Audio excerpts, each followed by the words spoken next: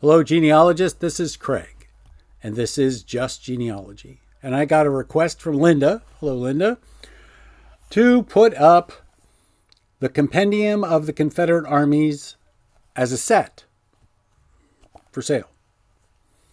So the Compendium of Confederate Armies is a companion to Frederick Dyer's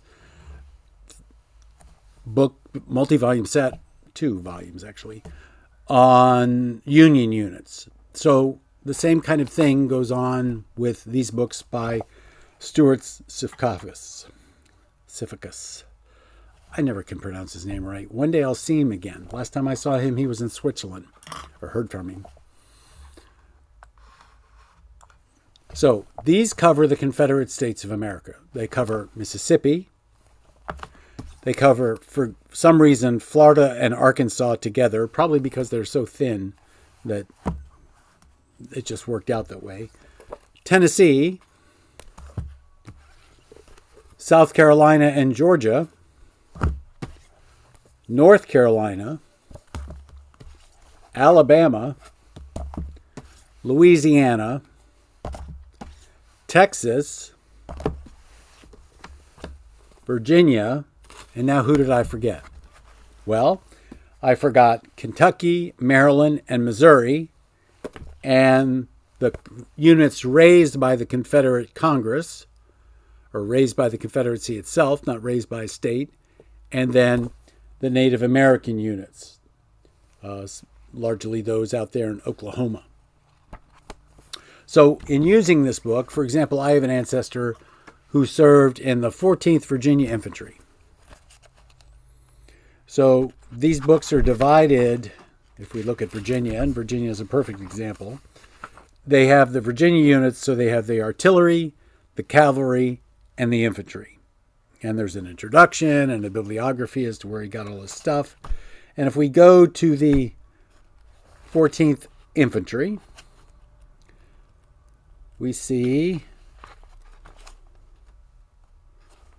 that there is a 14th Virginia Infantry Regiment, and that it was organized in state of service 23 May 1861, transferred to the Confederate service 1 July 1861, reorganized on May 6, 1862, surrendered at Appomattox Courthouse, Virginia on April 9, 1865. And then the first commander was James G. Hodges as colonel, and then there were field officers, and then their names were Evans, Godwin, Poindexter, Poor, Shelton, and White, and Wood over time. And it was assigned, that will then go through a list of assignments such as the Department of the Peninsula in 61, August Brigade, Department of the Peninsula, also in 61, 62, Laws Division, Department of the Peninsula, Armistead's Brigade, April to July 62, Armistead's Brigade in 63, Armistead's Brigade in 63, Armistead's Brigade Pickett's Division, Department of Virginia, North Carolina in 63, then Armistead's Brigade Pickett's Division, Department of Southern Virginia, April to May 63.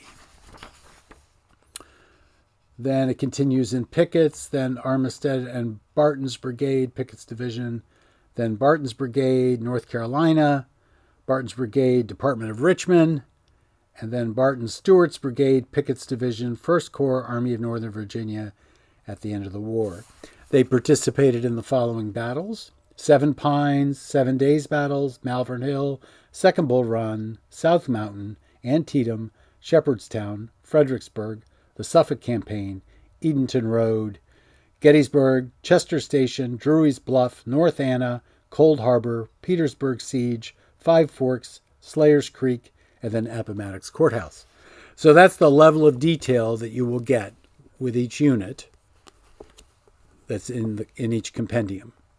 So what I'm going to do, just because I can, if you want to buy an individual book relating to the compendium, in other words, a specific state or any number of them up until less than the set, I will provide a discount of CSA 20 for those. But if you buy the entire set, I will provide you with a 40% discount, CSA 40.